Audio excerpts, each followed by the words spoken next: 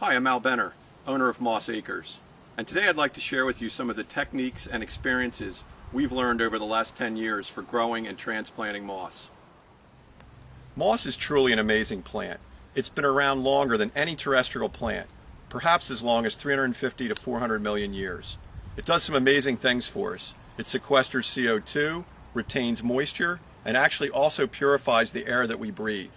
It's also very low maintenance. Moss requires no mowing, fertilizing, or chemicals, and even is very drought resistant once established. When it comes to being green, it doesn't get any greener than moss. Stay with us now as we show how to establish a moss garden on your property. The first thing to consider when you're trying to figure out where you're going to establish a moss garden is the site. Now, what we've selected here is a nice shady area. We've got a northeast exposure. We know we have a lot of moisture in this area. We already have moss growing on the walls here. So what we're going to do is clear these leaves and debris and weeds from this area, getting down to a bare soil area. So I'll start on that now. The first thing I'm going to do is just take a regular leaf rake and get the majority of the leaves and debris off, and then I'm going to come in with that heavier steel rake to roughen the soil up a bit, scratch it up, and get it more ready for the moss to adhere to. It's very important that the moss adhere nice and tight to the soil. We don't want any air gaps, so we're going to have to rake this up real smooth.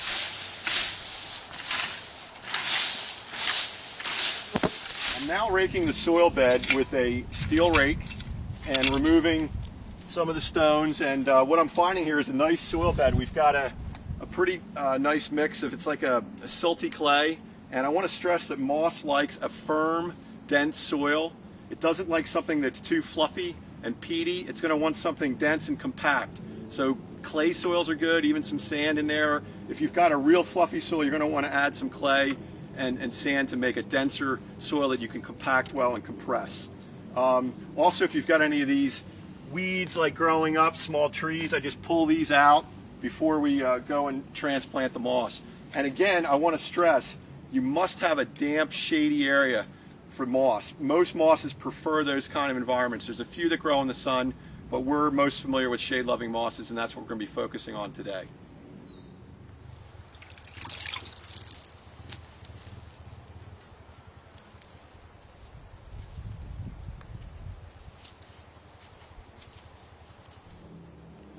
What I have here now is polyacrylamide gel powder. This is actually the component found in diapers to hold moisture. And we don't necessarily need this here because it's a pretty moist area, but in areas where people have a little bit drier site, I actually recommend raking a little bit of this into the top 1/2 to 1 inch of soil profile. So we just sprinkle that over the area like that. Now what I also have here is a powdered sulfur, and I'm going to, again, my pHs are pretty low here, but I'm still going to just put a little of this on more for demonstration purposes. I'm still not convinced that sulfur and the pH is nearly as important as moisture and shade. Those are much more critical elements, but if you like, you can add a little sulfur to your soil, and then we're actually going to just take our rake and rake this all in to the top 1/2 inch or so soil profile, just like that. We're now going to show the 4 varieties of moss available through Moss Acres. I'm actually holding haircap moss, and this is our highest growing moss. You see some of the spore heads here. And what we're actually recommend doing, I've already watered the actual moss planting bed previously, so it's nice and moist now. And now I'm actually going to take each section of moss and just kind of dunk it into the water here and get it nice and wet. And then I'm going to take it and relocate it to the spot where I want to position it. Now this is really important. You want to press it in real firmly so you have complete contact. I don't care if that moss even gets scrunched down a little bit. It's got to be really tightly compressed. Now I'm going to next do this is a very nice large section of rock cap moss, and you can see how it's bone dry. We ship our moss dry so that it won't mold during storage. But when we wet this down, I'll let that one soak a minute. I've already got a section here that I've already pre-wet. You can see how this has really come up nice and lush green. I'm going to position that over in here. I'm going to do kind of a tapestry of mosses here, of different mosses. Rock cap will grow on soil or on top of rocks. as will actually a lot of these mosses. Over here is what we call the boss of moss. This is Hypnum or sheet moss, and this is bone dry. Moss has no true roots, so it's getting all its moisture from the air, absorbing it through the fronds. The fronds trade the moisture with each other, sharing the moisture during droughts. So nothing is coming up from the ground, it's all coming from above. That's why it's very important to continually mist or sprinkle or water this moss for the first couple months following transplantation. So my large section of rock cap is now ready to go. So I'm going to pull that out and transplant that. I think I'm going to go with this one right in here. Pressing it in very firmly.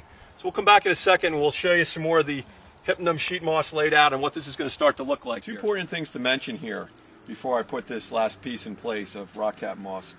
You'll notice this is very sticky and tacky where we put down the gel powder earlier. What I want to make sure people are clear on is that don't do a large area with that and be stepping in it. Kind of do this section by section with your gel powder where it really starts to stick to your feet.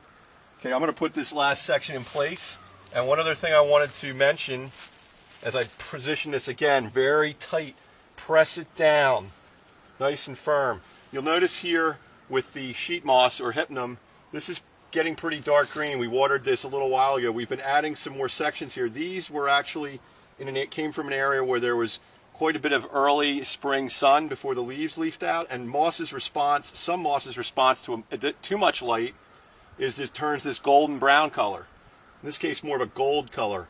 We give this a couple days here in this shady spot, keep it wet, it'll go right back to this dark, lush green. So we've got a mix of mosses. You can see over here we've got cushion moss, leucobryum, and that has gone to a brilliant green from the light grayish green that it was earlier. So this will fill in beautifully and be a lush, dark green carpet for years to come. I forgot my sprinkling can today, but just want to reinforce what's really critical with moss right after you plant it is just to really soak it in thoroughly. And you can see right now this is going to give good adhesion to the soil, and you'd want to keep this nice and damp. You don't want to see any ponding water, but you want to keep this damp for the next couple months whenever you can. Every couple days, just make sure it's nice and moist. Once established, the only real maintenance with moss is keeping the leaves and debris off in the fall. And we came up with a really neat idea several years ago. Actually, my dad, Dave, did. This is a 1/4-inch black mesh netting, and we actually roll this out over the moss. This will also keep birds and squirrels from digging in the moss. And once all the leaves have fallen, you simply just pull this back and you've got a clean bed of moss. So just wanted to simulate that and show you this is the one thing you do need to do in the fall is make sure the leaves are removed from the moss. They can smother it and suffocate it. They do not insulate it like other plants. You got to keep the leaves off in the fall.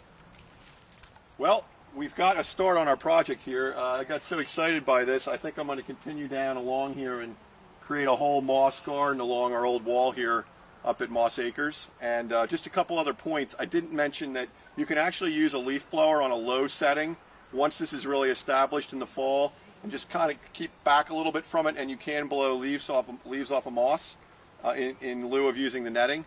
The other thing I will mention is that you should definitely keep this moist for the first 1 to 2 months until this gets established on its location. Make sure it stays in good contact with the soil and is kept damp. Once you get to that point, if you're in a shady spot in an area with enough moisture year-round, your moss is going to be pretty much maintenance free. You may have a few weeds to pull here and there. Keep the leaves off. If you want it to look lusher and greener during periods of drought, just keep it wet. It'll turn back to green in just a few minutes. And that's pretty much it. It's really a great, simple way to go to get a green, evergreen ground cover that's low maintenance year-round, and you're working with nature in the shade instead of against it.